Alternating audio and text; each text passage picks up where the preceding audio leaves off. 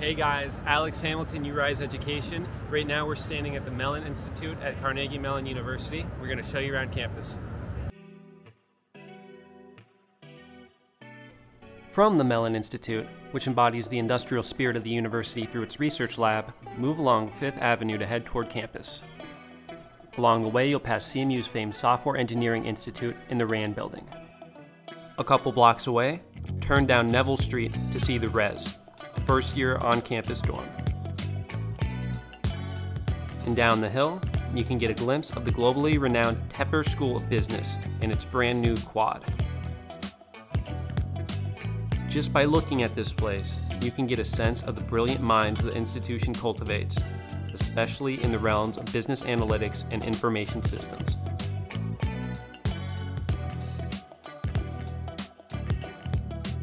From the lot, you can see the WQUED building, where Mr. Rogers' Neighborhood was produced. You'll also see some on-campus residences, including Morewood, as well as some of the Greek quad.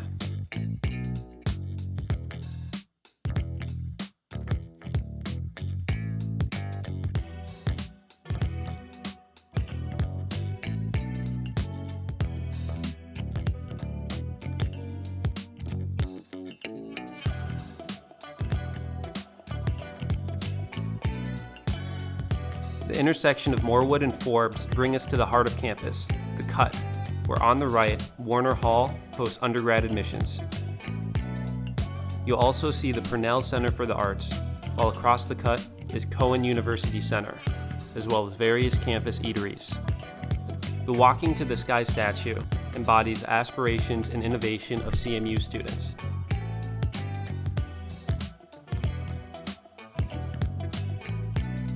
Margaret Morrison Carnegie Hall hosts the School of Architecture, and it overlooks tennis courts as well as University Center.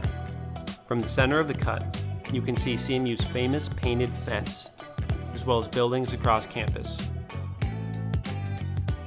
including Doherty Hall, which hosts labs and classrooms for chemistry, biology, and chemical engineering.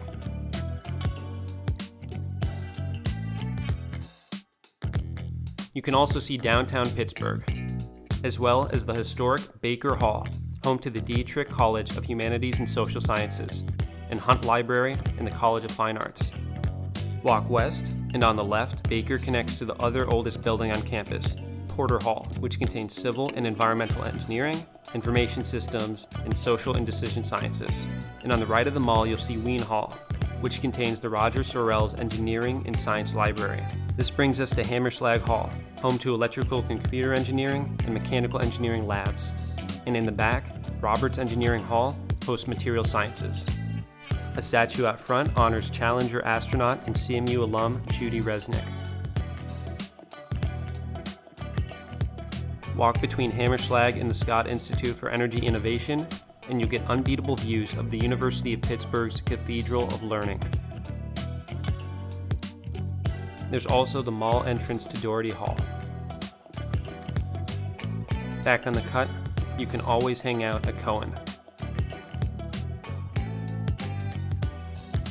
Continue east, and you'll see student dorms as well as CMU's Gesling Stadium, home of the D3 Tartans, as well as a children's playground in Donner Ditch, and dorms such as Resnick House and West Wing. Donner House is a first-year res hall. You'll find several eateries at Resnick, as well as some nice spots to hang out at.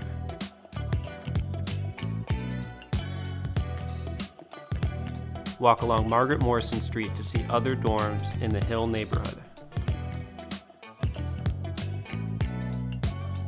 You'll also see Posner Hall, which contains rare books, Posner Center, a classroom space, and the main entrance to Margaret Morrison Carnegie Hall.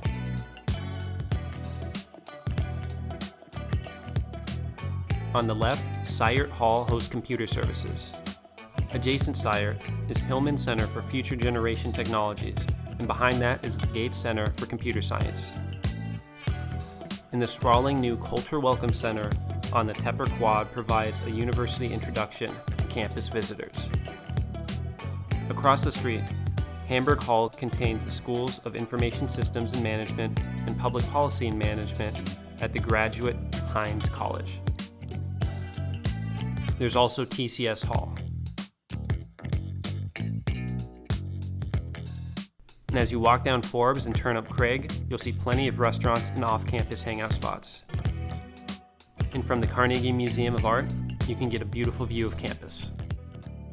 Just from checking out the campus and surroundings of Carnegie Mellon University, you can get a sense of the creativity and innovation that characterizes students there. As we saw, CMU has a wide variety of top-ranked programs and schools, including the Dietrich College of Humanities and Social Sciences, the Mellon College of Science, and the Tepper School of Business, among many others.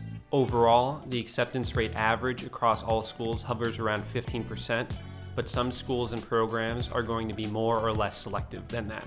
Fortunately, you'll have plenty of opportunities to make your case for this university in the writing portion. There's a mixture of essay prompts required for admission to CMU, and with a total of 3 essays of 300 words or less, you're likely going to have more material to gather than you would for other schools. Let's take a look at the first prompt.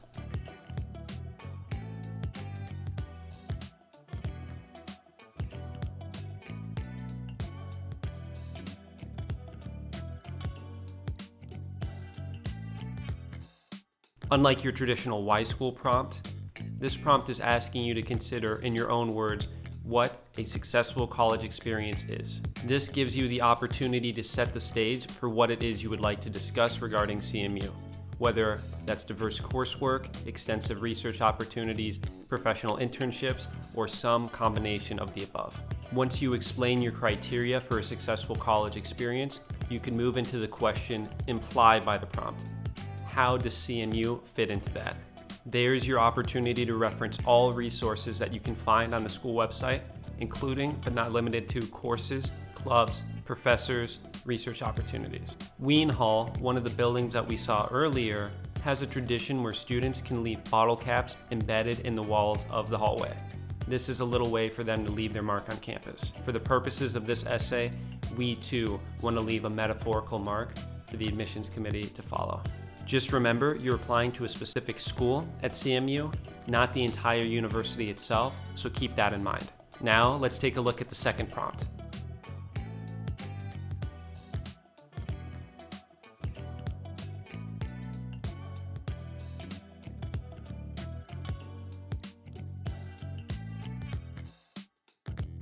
This is a typical Y major essay, and that's great because that allows us to recycle from any previous Y major essays you may have completed. When discussing your academic interest, make sure to highlight the growth that you've experienced in the subject, from when your passion in it first arose, to some meaningful projects that you may have completed, and finally, to what kinds of contributions you hope to make in the field in the future.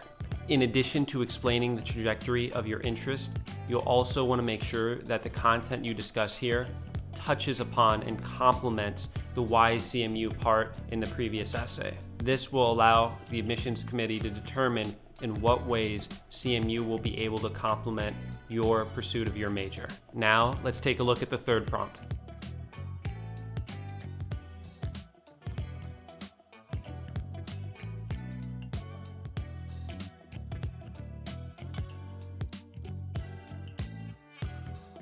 This prompt is great because it gives you a chance to either recycling existing content from previous essays or write something new entirely to round out your application to CMU.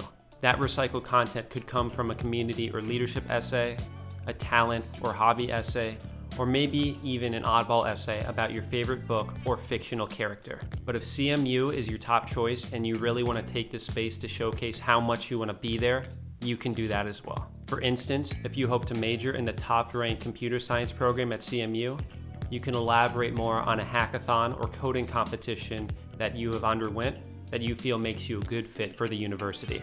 The same could be said if you wish to study at CMU's highly regarded art program and you wish to use the space to discuss an art piece that you created with the admissions committee.